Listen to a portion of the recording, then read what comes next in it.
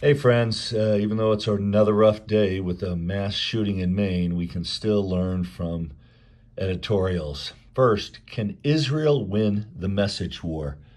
The head of the UN is already mouthing a new conventional wisdom about Hamas.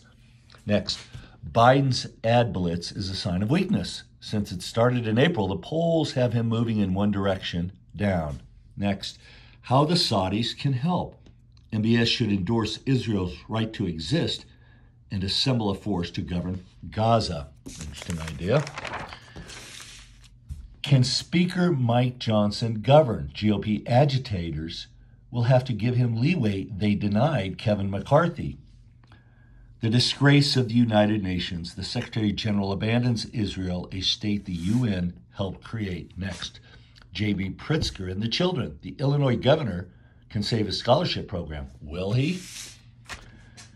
Here's an interesting one. Can China help in the Middle East? It is a more formidable potential adversary than Russia or Iran, but shares interests with the U.S. Next, we're still paying for the Federal Reserve's blunders. Inflation has come down, but prices are still high, and Congress is spending at an unsustainable rate. Finally, both parties can agree on America's nuclear peril. To deter threats from China and Russia, the U.S. needs to modernize and recapitalize its arsenal.